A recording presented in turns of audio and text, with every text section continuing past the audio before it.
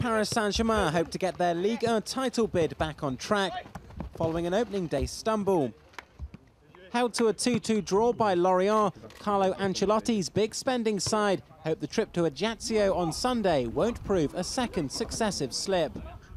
With Zlatan Ibrahimovic, Thiago, Silva and Ezequiel Lavezzi now amongst the Parisian ranks, the pressure is on to secure the first title since 1994 and to perform in Europe.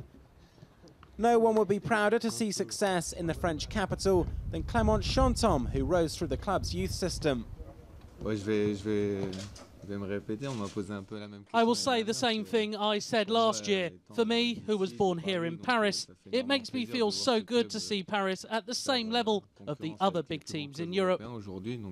It is good for the club. Hopefully, we will keep improving to reach the objectives that the club has set itself. I'm really happy.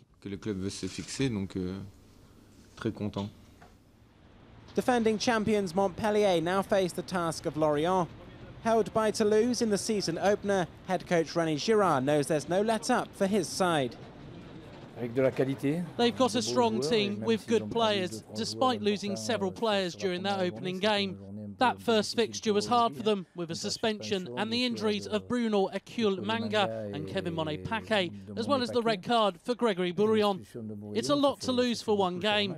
Having said that, they are still a really hard team to handle at the beginning of the season.